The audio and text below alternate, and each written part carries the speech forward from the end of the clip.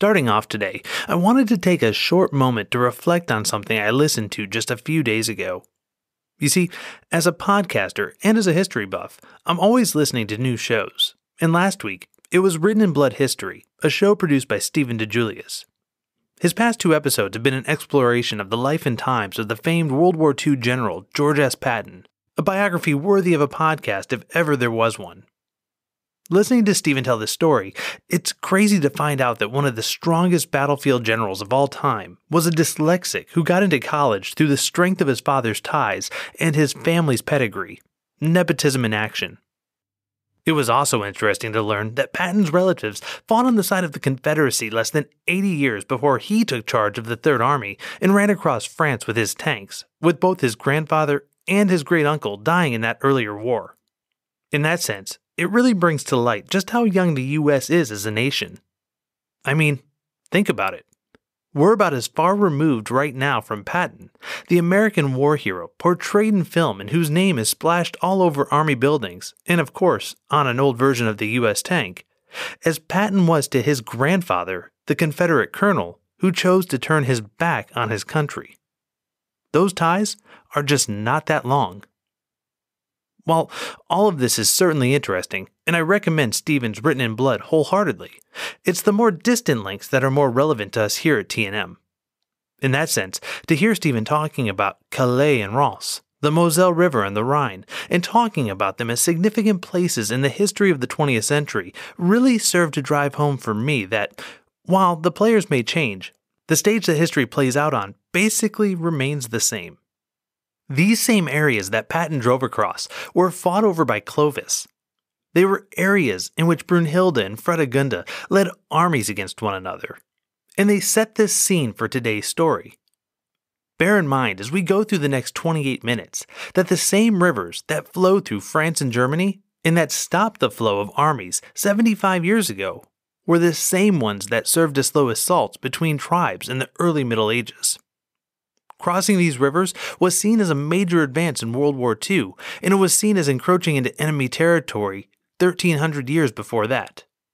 And in both the case of General Patton and King Chlothar II, bold maneuvers and a sense of invulnerability in battle which, if we wrote about them in fiction, would be decried as gratuitous and unrealistic plot armor, would combine to change the course of these battles.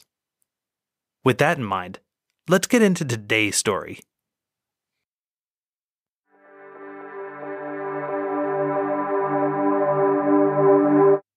Chlothar II was tired. By the year 622, he'd been in power as king for 38 years, and in fact, he'd never really known a day of his life when he wasn't the king. Born in 584, he'd been the crown prince of Neustria for only about 6 months before his father, Chilperic, died. The elder monarch had been stabbed while hunting. He was getting off of a horse when an unknown assailant stabbed him under the arm and in the stomach. Some claimed that Fredegunda, the king's wife, had planned this after she accidentally let slip the name of her lover, Landry, when the king walked up behind her unexpectedly in her bedroom. This was never proven, but people do love gossip. At any rate, Chlothar started his kingship under the regency of Fredegunda. Whether she was in control as the result of a random assassination that she had no role in planning, or was there because her lover felt the urgent need to end the king before the king ended them, she sat the throne for well over a decade. She'd expanded the borders of Neustria significantly during her reign, but by the time she died and Chlothar fully assumed the responsibilities of kingship, his was still a small kingdom in the overall construction of Francia.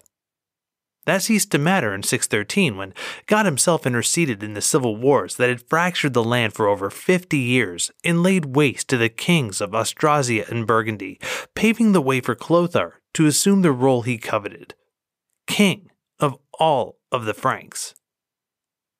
Actually, this last part was a bit of a misnomer.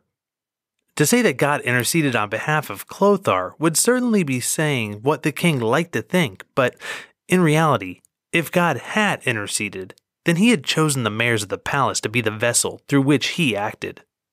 These men had acted in concert, along with a handful of well-placed and highly influential nobles, to ensure that Chlothar II was swept into power without too much blood being spilled in the process. They had come to loathe their queen, the once mighty Brunhilde, and were happy to replace the willful Visigothic woman with a Frankish man over whom they could exercise a certain amount of control.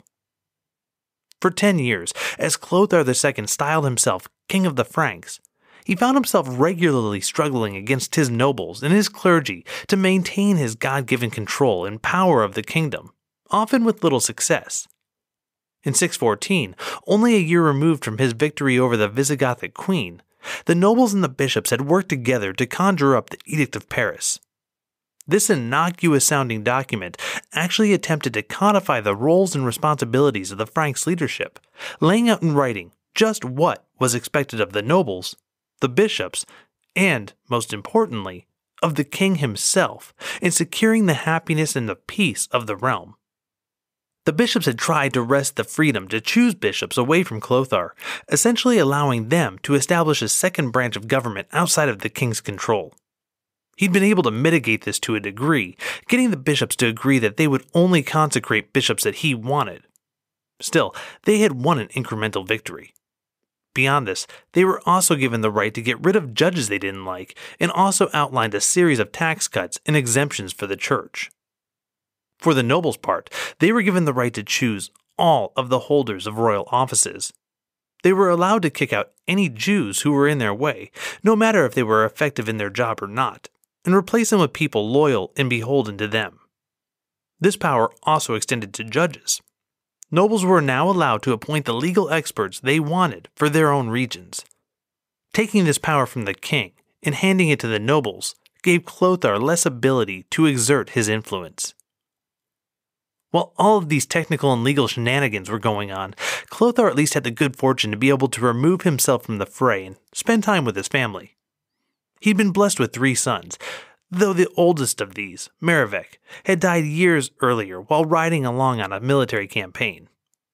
The remaining sons, Dagobert and Charibert II, were growing strong, both in body and in faith, and it would only be a matter of time before these boys would be ready to rule in their own right.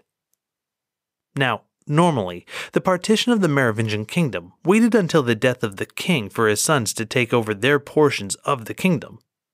However, Chlothar was in a unique position, and this called for him to design and implement a unique response.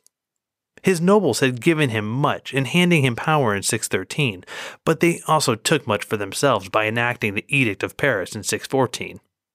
Long story short, Chlothar realized he had too much to worry about by being the king of the Franks without having someone he could trust helping him to administer his lands. And that's why, in 622, as Dagobert began his 20th year of life, his father decided it was time for him to be a king as well, even while his father yet lived. The region of Austrasia had long been a difficult place for Chlothar to exercise control. It was the region that was once the home base of the Visigothic queen, and had been resistant to the new king from the start, with its nobles at the forefront of those who would fight and argue with him over the extent of his power, and theirs. This made Austrasia the perfect location for Chlothar to establish his son in his own court. The prince would gain experience in ruling, he would act as an extension of Clothar's royal power, and he would also provide a reminder to the nobles in that kingdom that they still answered to the crown. A Merovingian crown. Well, the idea that Chlothar was going for made sense, in theory. In practice, however, it ran into a few problems, the main thrust of which is that Dagobert, 20 years old and therefore invincible and all-knowing, wanted to be given full autonomy over how he ran Austrasia. He didn't need, nor did he want, to have to answer to his father or act as a co-ruler. This family spat played out publicly, and it was only a matter of time before people outside of the Merovingians began to look at the situation as a way to benefit themselves. Chief amongst these ambitious outsiders was Duke Berthwald, leader of the Saxons. The Saxons were well known for being rebellious and war-hungry. Now, given a chance to act on this native instinct, they pulled together an army and some allies and turned their sights on Dagobert. This was just fine with the young king, actually. He loved the idea of a good, clean battle and wished to show himself, the world, and most importantly, his father, that he could rule his kingdom without help from anyone. He pulled together his army in response to the Saxons. He led them to the field of battle, and then got his ass handed to him. You see, Dagobert figured he could just turn up and somehow, some way, his glorious, kingly presence would just inspire his men and make his enemies shake in their boots.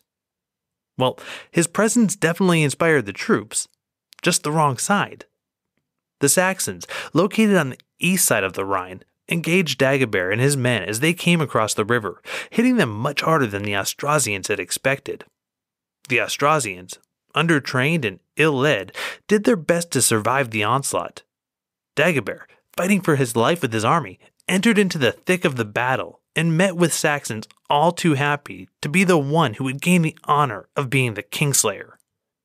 Dagobert took on two at once, and while he fought with one, the other found an opening and struck the king directly in the head. The blow was so strong that the king's helmet went sailing, along with a sizable portion of his scalp. The blow didn't kill him, but head wounds being what they are, the blood ran down his face profusely. He was pulled from the field by his men, and the Austrasian army pulled back across the river Weser, deep in Saxon territory. Dagobert's last order as he lost consciousness for that day was to his squire Attila. "Go quickly to my father, carry to him the piece of my head with all the hair, and tell him to hurry to help me before my whole army is killed." Attila did as ordered, and soon found Chlothar and Longlier. The king, moved by the sight of his oldest son's scalp, instantly forgot all of the young man's transgressions, wanting to do nothing more than to save his boy. He had the horns and trumpets sounded. He assembled the whole of the Frankish army, and then moved night and day to get to the spot across the Rhine where Chlothar convalesced. When the father, the son, and their two armies were united, the camp, dejected and preparing to die in the Saxon onslaught that was sure to come upon them at any moment, broke out in laughter and celebration. They were overjoyed at the prospect of possibly living through this calamity, and the sound of their relief could be heard across the river that separated the warring sides. Bertwald, the Duke of the Saxons, heard this noise and asked his scouts to report on what was happening. When they told him that King Chlothar had come to save his son, and therefore the Austrasians were rejoicing, he scolded the troops. "You're lying," he accused them. "It isn't him because we've heard that he's dead, but you think it's him because you're so afraid of him." With that, Berthewald donned his armor and readied his army. They'd waited long enough already and squandered the momentum they had from the original battle. Now was the time to end this. He rode to the river, and to prove to the scouts that they had misidentified King Chlothar, the long-dead king of the Franks, he began to yell disrespectful taunts across the water at the sovereign he believed to be dead. Chlothar, very much alive and very much in anger with the Saxons for daring to attack his kingdom, and, most importantly, his boy, rode to the river and took off his helmet, allowing himself to be seen by the whole of the opposing side. His hair, now whitening with age, fell across his face when he removed his helmet. Bertwald, shocked that the king actually was there, now began to laugh when he saw the aged monarch. He had already taken half the side of the younger king's head off. What hope did this geriatric old man have against him? He yelled at him, mocking his thinning in white hair. "Are you there? Are you there, you old bald beast?" Now, pride is a dangerous beast, especially when someone mocks it. The king, who had ridden hard for days, who had seen his bloodied son, and who had never spent a day in his life as anything other than the almighty sovereign, had no time and no desire to hear some plebiscite taunting him. He especially didn't need to hear these insults in front of all of his men, and needed to respond to them lest he lose the respect of those who had followed him to war. He was in no mood to speak, however. Chlothar was ready to fight. Right now. Before anyone realized what he was doing or could stop him, the king took his horse and galloped to the river. He entered the water in anger and swam the horse across, reaching the other side quickly. Bertwald, shocked by the king's readiness to battle him with so little thought, fell back with his men toward his army. The Franks, now inspired by their leader, quickly joined him. They crossed the Weser. These men, half dead hours before, looked once again to be a dominant force. Chlothar barely noticed his men coming behind him, so focused was he on catching this traitorous duke. He rode with a single-minded determination, every bit the son of Fredegunda, that wonderful queen who would cut anyone who stood her way in two. Catching up to Bertwald, he jumped from his horse and engaged the enemy commander in one-on-one combat, the soldiers of both sides watching this gladiatorial match between nobles take place right before their eyes. The matchup was Bertwald's to win. He was by far the younger fighter, and he was better rested than the king who had only just shown up to that battlefield. On top of all of this, Chlothar was soaked from head to foot in the cold water of the Weser, making every move he made harder, heavier, and slower. Still, he pressed the action, and whether from wounded pride, fatherly love, or simply from being that much better with his sword, the tide of the fight turned in favor of the king. Bertwald could feel this, and tried to bargain with him as they circled against one another. "Oh, you, king, go back to your people so that I don't kill you by chance. For if you happen to kill me, it will be said that the great King Chlothar killed one of his own servants." This argument meant nothing to the king. He fought on as if he had never heard him. Finally, in one great and valiant charge, clearly meant to end the talking, Chlothar raised his sword to strike from above. Bertwald moved to block the blow, and did, but what he hadn't expected at this moment was the speed of the older king. While both of Bertwald's arms were raised in such a way so as to expose his chest, Chlothar deftly dropped his right hand to his side and found his dagger. He pulled it out and jammed it into Bertwald's side in one smooth motion. The younger man instantly dropped his sword, his lung and intestines punctured. He fell to his knees. Chlothar stood before Bertwald, savoring his victory over this arrogant young man. He spoke to him directly, but in a voice loud enough to be heard by all present. "You dared to rise against my son, and in doing so you rose against me and the whole of Francia. Now you, and everyone who joined you, shall pay the penalty for your intransigence. My orders are thus. We shall enter into Saxony and lay waste to the whole of your country with fire. Then, to ensure we don't have to concern ourselves with yet another rebellion by your faithless tribe, I decree that no male heirs are to be left alive who are taller than the length of a sword. With your land on fire and no one to reproduce your people, your fall from grace will serve as a testament to the courage and power of the Franks. And you, Bertwald, shall be the first to suffer this punishment." With that, Chlothar swung down strong and hard with his sword, severing Bertwald's head from his body in one stroke. He reached down and picked up the decapitation, holding it aloft as he turned to his forces. "You've heard my judgment. Now, carry out the punishment." The Saxon forces, seeing their fallen leader and hearing the order given for their genocide, retreated hastily from the battlefield. Many grabbed their families and left the continent, happy to take their chances on a little-known island to the north, rather than facing the might of the Franks here in the south. They joined another tribe, the Angles, in their flight north, and eventually joined in battle against the Bretons. For now, however, the Saxons' time as a contending tribe came to an end. They fled or they were killed, and what was left was absorbed by the conquerors. The Saxons' time as a tribe wasn't finished, but with the fall of Bertwald and the victory of Chlothar and Dagobert, their days on the mainland were numbered. This is Thugs and Miracles.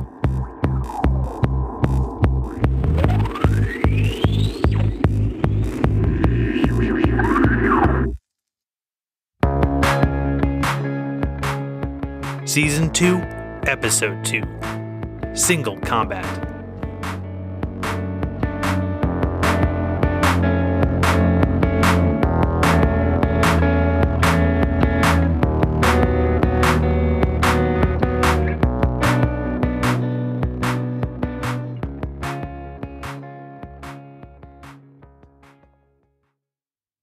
Alright, welcome back. I'm Benjamin Bernier, and this week we're taking a look inward at the politics of the Merovingians post-613, post the execution of Brunhilde, and post the reunification of the three Frankish kingdoms of this time, Austrasia, Burgundy, and Neustria, under a single king.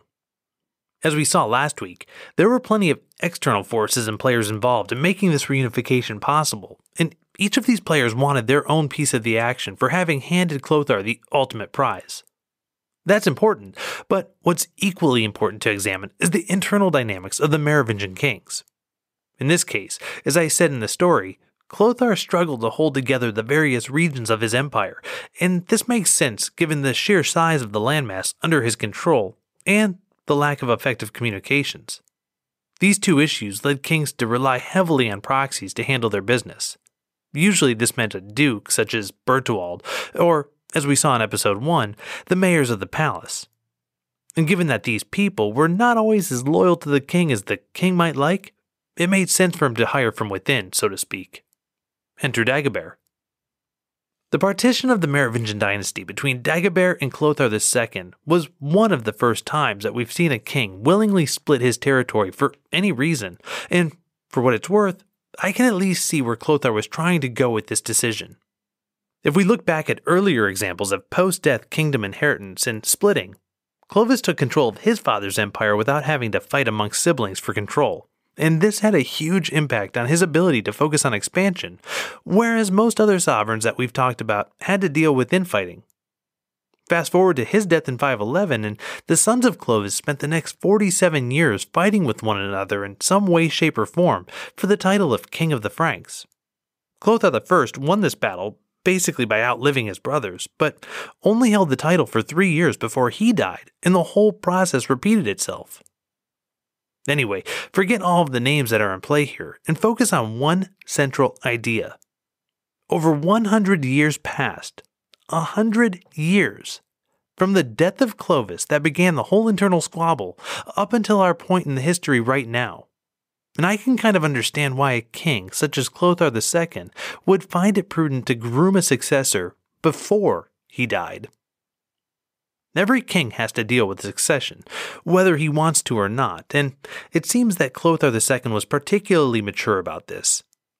He set aside Austrasia for his crown prince, a move that Ian Wood concedes, quote, might be seen as a concession to regional forces, and an admission that the Merovingian kingdom could never be truly united.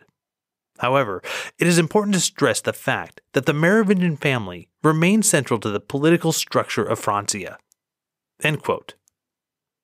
Long story short, the partition can be viewed as having happened for a handful of reasons, but all of those reasons still allowed for a Merovingian king to remain in charge of the Frankish kingdoms. The aristocratic families were not looking to be the ultimate power, yet, but happily served as the power to the throne. We saw Garnier do this with Chlothar II last week in Neustria, and now we're going to see the same happen with Arnulf and Pippin. Both of these men were willing to betray Brunhilde for the political gain of Chlothar, and here we see them repaid by becoming the chief advisors to a new king in their home region of Austrasia. Chlothar got to repay his backers with this move, ensured the line of succession was uncontested as staying in Merovingian hands, and gave his boy a chance to ride his new bike with training wheels, so to speak, rather than being forced to learn how to ride all at once when his dad died, as so often happened in monarchical governments.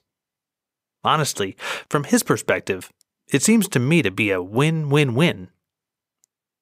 So, if all of this was the case and Chlothar II was so smart, then what happened in 622? Well, there's two things to keep in mind.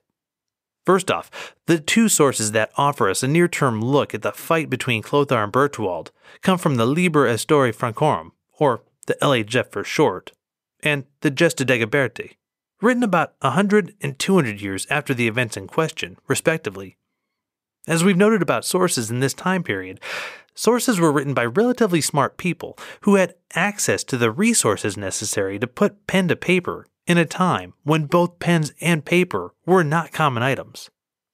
These people were therefore often beholden to certain authorities, and they would have reason to skew events in a way that makes their benefactors look the best.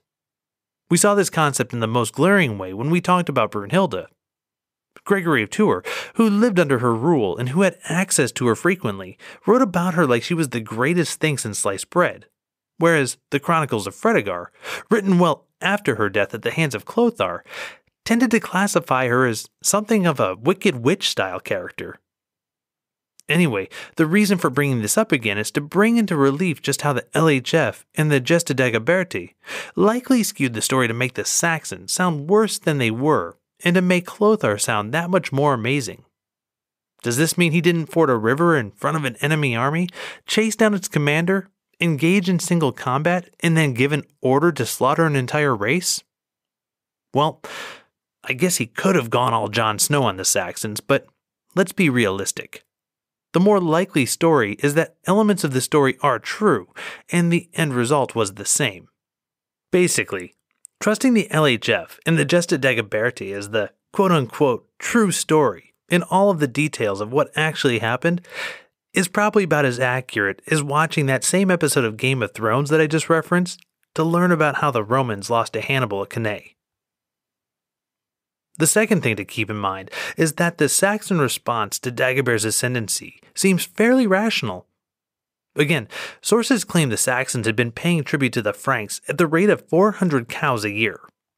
If they were sick of paying tribute, and if they sensed the weakness in the rise of a 20-year-old, untested king, and if they were tired of the Franks pushing their hegemony into their territory as well, 622 would seem as good a time as any to revolt.